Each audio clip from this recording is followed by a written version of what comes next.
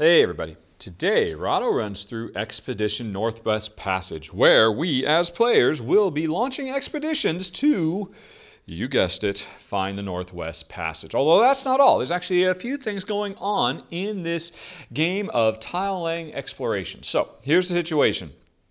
Each player is an independent expedition trying to find their way through the chilly Arctic waters from Greenland to find the Northwest Passage. So that's what we're trying to do.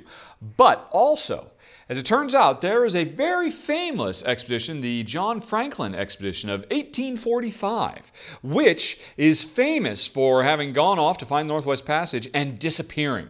And apparently in history, in real life, after this happened, a whole bunch of expeditions were launched to try to find out what happened to the Franklin expedition.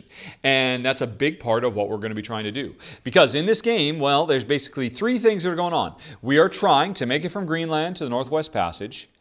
And the first player to do it scores 10 points. The second player to do it scores 3.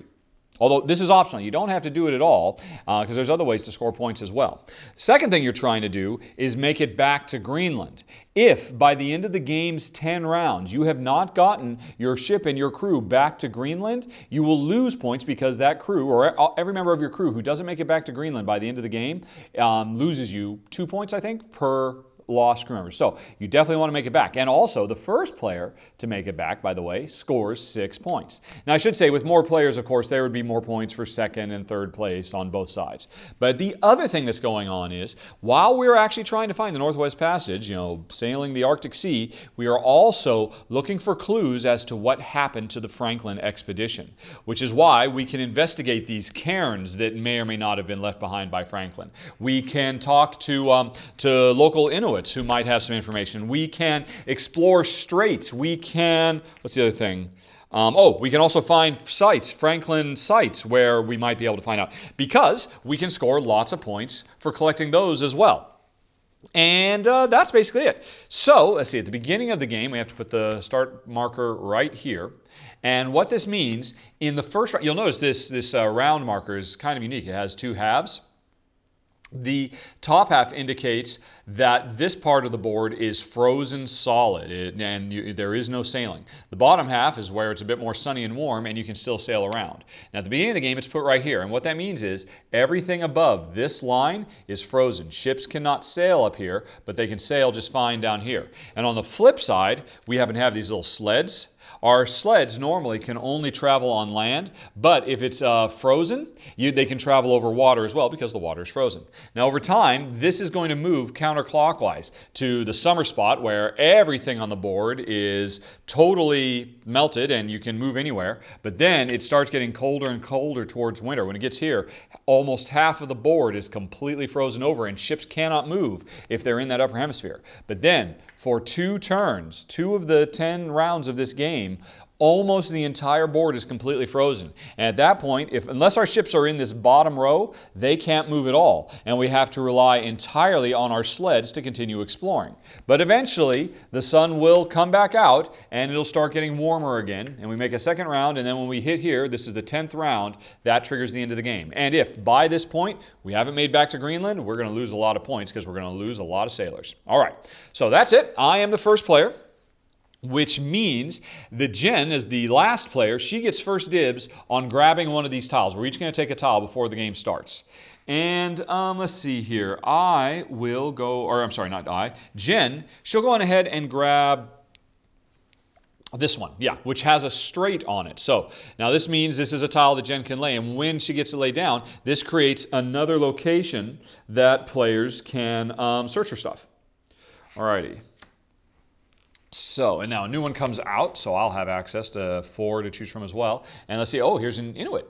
That is, you know what the heck, well, I could grab that one. That's really, should I? Yeah, okay, I will. I will grab this one. All right, there we go. All right, and then another one comes out. All right, and now this one doesn't have any bonuses on it. It's just ice and water. Okay, so that's it, folks. We are ready to go. Let's start exploring. Yes, that makes more sense. All right, so I'm the first player. We're here, and now all these tiles are on the board, there's always going to be these first two cairns in these two tiles, and then there's this tile up here, and then there's the tile we're on. And so, on your turn, you can do any one of these actions, and they're all listed right here. They all cost different amounts of sailors. And at the beginning of the game, I've got 7 sailors here in my supply ready to go. So if I want to draw another tile, if I want to get some more tiles, that costs me 1 sailor. If I would like to wipe these tiles because I don't like them and then draw 4 new ones, it would cost me 2 sailors, but I'd get to draw one from a completely new set. This one, I can pay 1 sailor to place a tile on the board. I can spend 1 sailor to move either my ship or my sled if I have deployed my sled. Let's see, this lets me move guys from the ship to the sled and vice versa if they're on the same tile.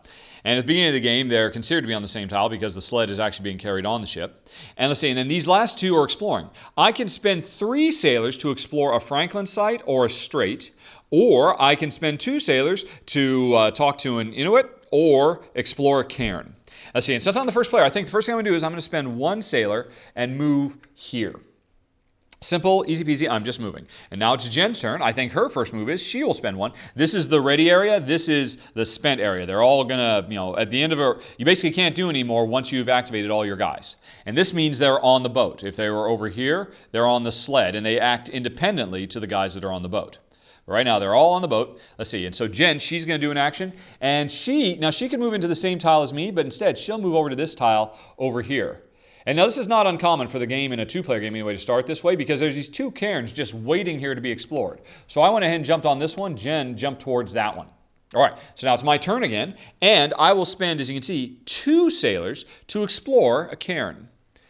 And I found it. Now, these are basically man-made landmarks, piles of stone that, explorers leave behind. And so we've explored this because maybe it was left behind by Franklin.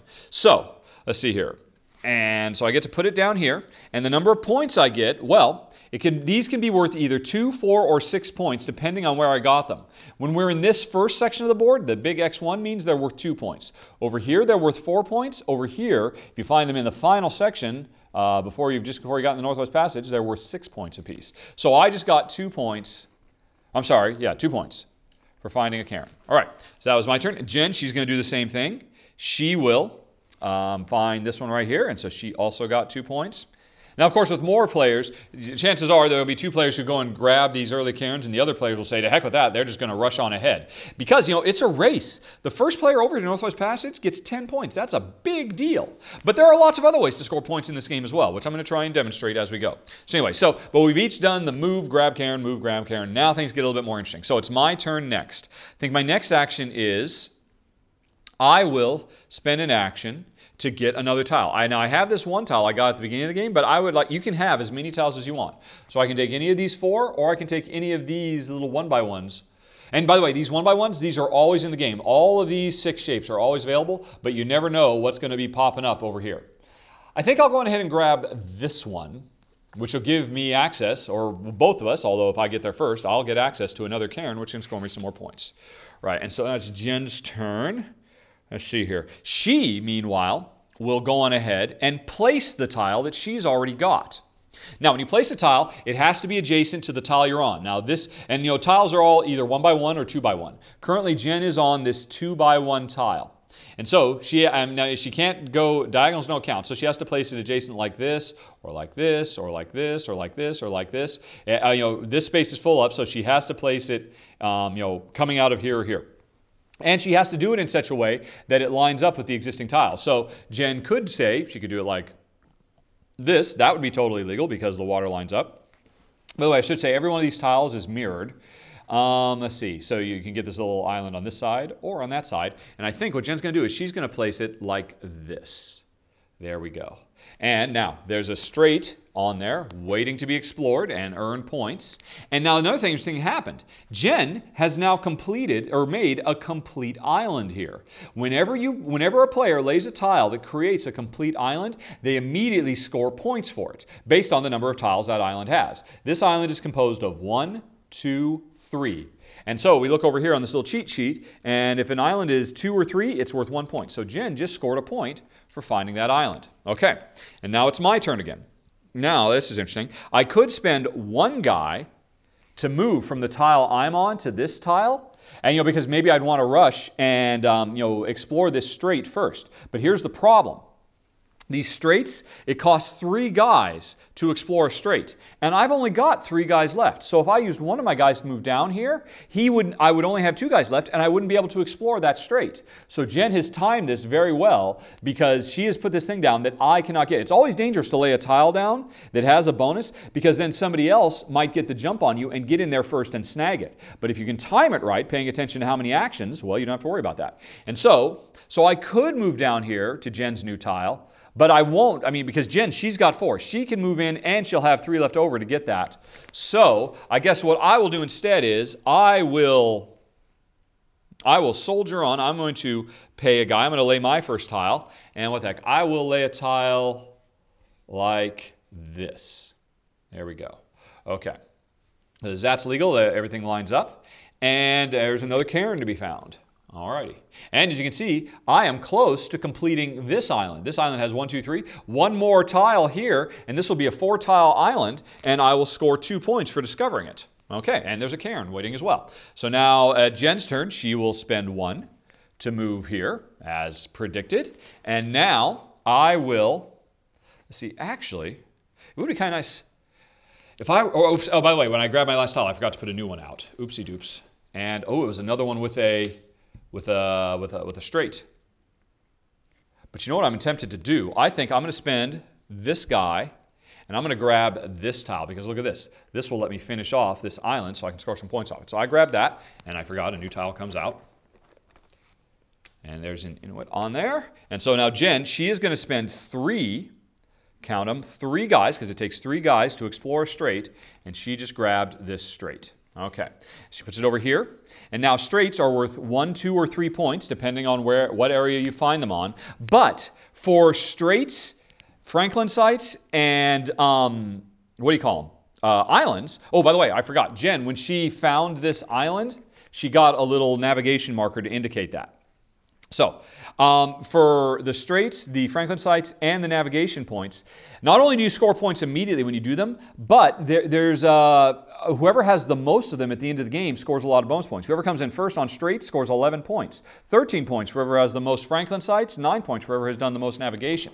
And as well, for each complete set of all 5 types of marker, which includes the Inuits, if you have 1 of each of these at the end of the game, you'll score 6 bonus points. If you have 2 of each, that's 12 points, or 18 points if you have 3 of each. So, in addition to the mad race to get all the way over here and be the first to score 10 points and make it back, we're also in a mad race to try and get majorities of the various types, or either do set collection and majority collection for the different types of bonuses we can find that give us more clues as to what happened to Franklin. All right, so anyway, so that was Jen's turn. Now I've got 1 more guy, and I will go on ahead and I will place this tile here, which revealed another cairn. Oh, wait a minute. Oh, shoot. I told him this is not a legal placement. Look, this line doesn't line up. Oh, darn it. Shoot, shoot, shoot. Oops, I did not look closely enough. Right, well, you know what? My last guy, instead of placing this, my last guy is going to be devoted to moving from here to here. I'm going to start pushing west, young man, or I don't know if it's north, young man. Is there a north, south, east, west on this board? I don't see one. But regardless, I have moved farther from Greenland. I am making a race to get those 10 points. So I have moved further. That was my last guy. Now it's Jen's turn again. She doesn't have anybody else, so she has to pass. And now this is interesting. The first player who passes becomes first player for the next turn. So Jen passed, and now I'm done, so I pass, and now turn order has changed. In the second round, which we are going to indicate like this marker moves from here to here, and now it's summertime. Every single tile on the board is unfrozen. This tile was frozen. You couldn't sail up here, but now we can sail any place. And we're about to start the second round, so we reset. Everybody's ready to go again. And we've got our sleds ready. And I've kind of taken the early lead. Although, Jen's definitely doing better in points than me. She's got majorities on these 2 things. But I am closer to, so we'll see how that goes. But you know what? That's just literally the tip of the iceberg. Apologies for the pun there. But there is so much more going on. I've just gotten started. The interesting thing is, as the time moves on and we start getting into frozen winter time, things get very interesting. We have to leave our ships behind and start exploring by sled. And that can be a really dangerous thing, because if our guys get cut off, if they can't make it back to the ship, then they could be lost forever. So there's a lot of really interesting stuff that goes on. And if you'd like to watch a little bit more, you can hit the button that's on screen or follow the show notes to my extended playthrough, or alternatively, you can go to Final Thoughts. Your choice in 5, 4, 3, 2, 1.